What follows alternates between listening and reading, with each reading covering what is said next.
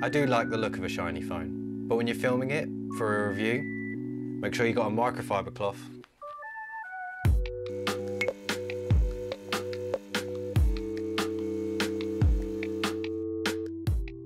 Hey, I'm Rob, welcome back to PhotoBite. Honor, once a sub-brand of Huawei, known for their excellent high-quality mid-range devices, has since split from its parent company Huawei. And today we're looking at their first phone they've released since the split, making it quite an interesting device to look at. But yeah, today we have the brand new Honor 50. Now the split from Huawei means a bit more than now they can go solo and start making their own devices. But actually means it doesn't come under the restrictions that Huawei have been placed under. So this is actually the first, I guess, Huawei type device to actually have Google services since the ban like 2 years ago.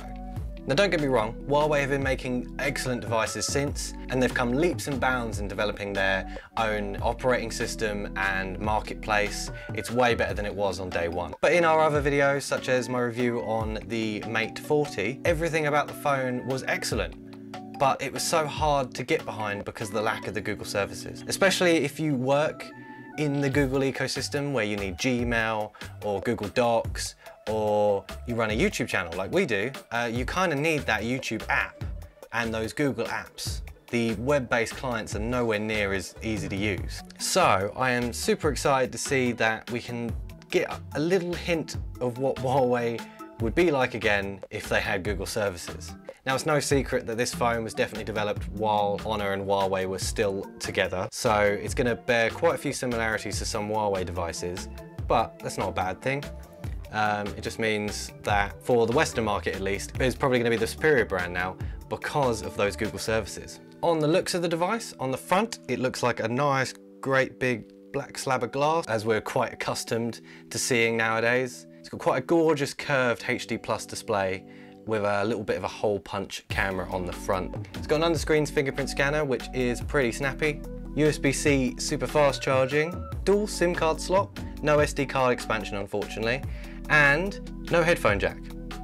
Always a shame, but I guess we're in the realm of Bluetooth headphones everywhere nowadays, but still I always prefer to have a nice pair of wired headphones when I'm using my devices. Now that really nice smooth curve continues all the way around to the back glass, which is this nice, very glossy, very shiny mirror of a back, which is just going to be an absolute fingerprint magnet.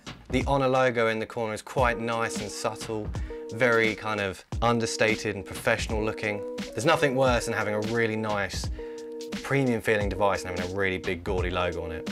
Although our black, sleek, shiny finish device is nice, talking about gaudy, there is a version of this phone where you can get the Honor branding all over the back, and I actually quite like it. If anything, it's a bit more interesting than this standard glass sandwiches you get in these devices nowadays. Other than that, the unique feature of the back of this is this dual camera module setup. There's 4 cameras in here. The top one being quite notable as it's 108 megapixel, which is then paired with quite underwhelming 8 megapixel ultra wide, 2 megapixel depth sensor for those bokeh effects, and a 2 megapixel macro lens. Under the hood, it's rocking a mid-range Snapdragon 778G, which has 5G support, which is a perfectly reasonable mid-range processor. You're definitely not going to have any problems with the device when it comes to power. It'll be able to play all the games and be efficient enough to last all day on a charge pretty decently. It's not the top of the range, but it's not a top of the range device. But it's not a surprise that they're not rocking the top end processor in this thing. It comes in both 128 gigabytes or 256 gigabytes storage. The lower end one coming with 6 gig of RAM and the higher end with 8 gig of RAM. Both of them retail for £449 and £429 respectively, which is a great mid-range price. It's got a 4300 milliamp hour battery with an absolutely super quick 66 watt fast charger, which apparently can charge the device up to 70% in 20 minutes. Doesn't come with wireless charging though, so you're stuck with just super fast charging. Looking at it, when you're watching and listening to content on the device, there seems to only be one mono speaker on the bottom, which sounds okay, but it's a bit of a shame having a device come out nowadays without stereo speakers, as it is a noticeable difference when you're trying to watch any kind of content on your phone. But yeah, the screen is probably one of the highlights of the device. It's an OLED panel, it's super bright, super vibrant. It's 1080p by 2340, so if you turn the device sideways, it's like 1080p ultra wide kind of aspect ratio, but it's also 120 Hertz. It makes it feel super snappy and nice to use and great for gaming as well. Now it's good that it has a great screen, as one of the main selling features of this phone is the camera.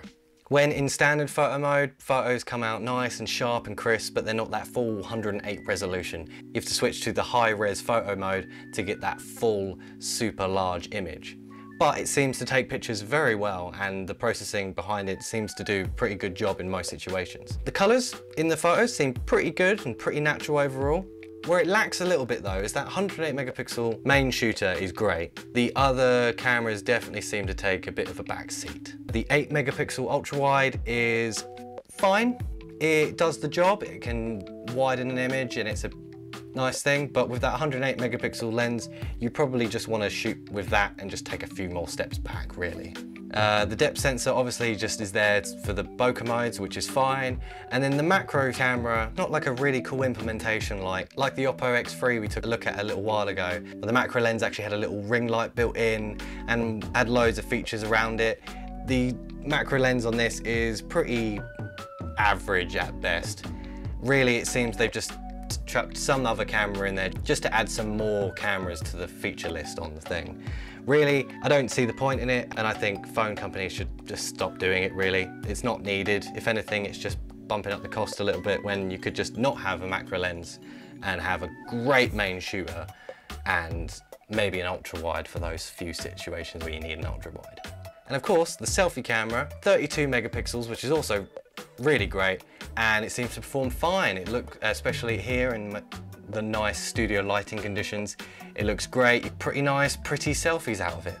But yeah, the Honor 50 is running what Honor calls their Magic UI, which is Android 11 with their skin on top and a few of their extra features and app stores and stuff. It's pretty close to stock Android, which is nice. It comes without the app drawer enabled by default, but you can turn it on. You can pretty much make this feel very much like stock Android, which is really nice to see. Pre-baked in, it also has Google News on the left and loads of Google apps pre-installed, which seem to work completely fine. It's great to see Google Apps back on a device like this, as the only reason I can't be rocking a Huawei phone nowadays is I need those Google Apps, to be honest, and it's great to see back in this device. Now, it's taken a few things from the old Huawei book. It's got all like Honor sharing and Honor style linking between devices, everything you would have seen with the Huawei share and Huawei linking you've seen on their devices. Obviously, there's not as much of a range of devices in the Honor brand, but if they were to expand a bit into laptops and stuff a bit more, maybe that might become pretty cool. When it comes to gaming, I rocked a bit of Call of Duty on it. You'll see some footage of that now. It seems to run completely fine, everything kind of cranked a bit. 120 Hertz display is really nice. It also has about 300 Hertz polling rate, so it's nice and responsive when you're touching the screen. No complaints to me there. The really steep curve on the corners as well has great palm rejection. I never really noticed the screen kind of going off in its own world when I was holding it with a really tight grip and touching it all over. It seemed to work completely fine. So the screen is definitely one of the highlights. Yeah, the 778G is definitely not the highest end processor in the world, definitely more than capable for modern gaming on phones nowadays. Overall, the Honor 50 definitely stands out in the crowd of mid-range devices in having a super high quality finish and very premium feel. And the inclusion of a massive 108 megapixel camera in there is definitely a big selling point. In every other regard though, the device very much shows its skin as being a mid-range device. And obviously it's nothing too special about it, but it definitely has a few interesting things that might be worth a look at. At the very least, if you were a big fan of Huawei and have been really saddened that you can't use them because of the lack of Google services, it's nice to get a little bit of that Huawei back in our hands, even if it's not actually them, with that full Android experience that we've come to know. If anything, like I said earlier, it's definitely not a secret that this was developed when they were still with Huawei. That would explain why it's not that impressive and has that many crazy features, because they were just pretty much ready to manufacture and ship these when all when the split was happening. So I guess with the little bit of the software changes they made to get this working back with the old Google services again, was all the time they needed to ship these out. I guess the only other option would have been to throw away these devices, so it makes sense. If anything, this sparks a bit more interest in me, because I would love to see the next device. And if that's still a Huawei kind of device, maybe the one after that, or the one after that. Depends how long it takes them to get out of the R&D that was taken when they were split from Huawei. Because I'll be really interested to see and how Honor can bloom, having their complete independence and their own shift in design, as now they're no longer going to be just that mid-range Huawei brand. Now they can be whatever they want to be. And yes, this is a very good and premium phone, but it's still just an old mid-range Huawei in the end, and I can't wait to see what Honor does next.